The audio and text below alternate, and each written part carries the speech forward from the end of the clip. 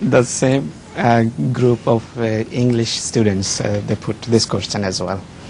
Which group? Which came this morning? Ji. The question is, who has created Satan? If it is Allah, then with what purpose?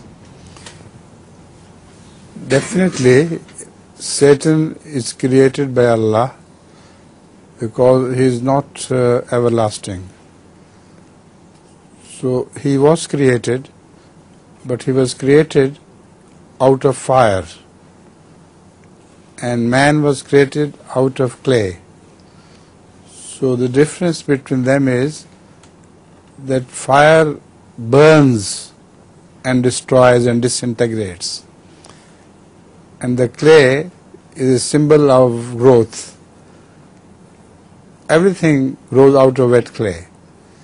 So that is the most beautiful conversation recorded by Allah between the Iblis or Shaitan and Allah. When Allah asked Satan to submit to Adam, he refused and said, "Why should I submit to something inferior than I am?" So Allah inquired, how, in what sense is he inferior?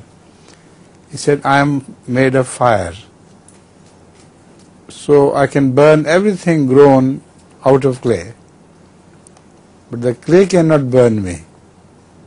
So in a strange sense, it was a strong logic, but at the same time, it was proved wrong, because whatever fire burns and however much it burns, still the greenery cannot be removed altogether.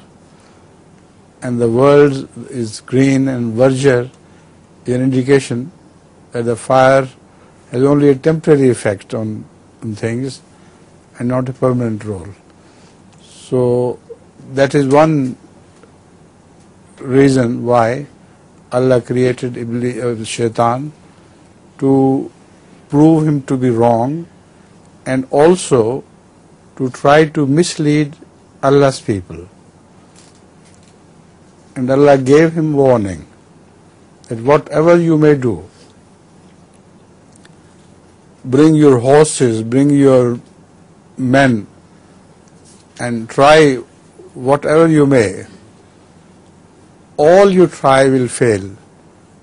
And those human beings who belong really to me, who are ibadi, you will have no ghalba over them.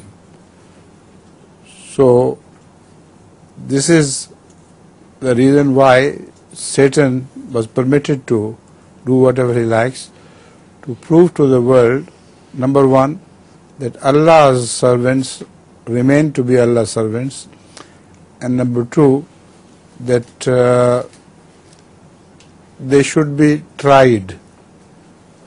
If there were no Satan, everyone would have become like an angel. So what was the purpose of creation? Purpose of creation was meaningless because there were already angels in the world. In the universe there were angels who listened to Allah and did whatever was commanded to them. So what was the reason why man was created? Man was given both the potential of doing good things and doing bad things. So for good things, angels always tell man to do this, which is always right. There had to be someone to tell the man to do wrong things. So angels tell the right things, and Satan tells the wrong things. And it's a very interesting subject that Satan does not have to be from outside. There is not one Satan who runs everywhere and coaxes people to do bad things at the same time. Hazrat sallallahu alaihi wasallam has resolved this riddle for us. Once he said that in every man's blood Satan runs. There is no question of a man without being Satan. In his blood stream, Satan runs. So Sahaba, the companions of the Holy Prophet ﷺ, were amazed. And they said, even in your blood? He said, yes, even in my blood, but my Satan has become a Muslim. It means that he never coaxes me to do bad things. So my heart is so totally inclined towards Allah that the voice of rebellion never rises from my heart. So this is the reason why Satan was created. Authorities report that sometimes thousands of miles of wood catches fire. Everything burns to ashes. That is satanic. And when everything turns to ashes, from under the ashes, the greenery reappears.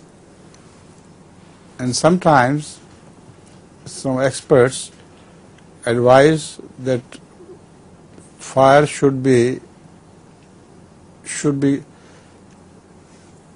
lighted by human beings themselves to cure the soil of some untoward shrubs which are bad.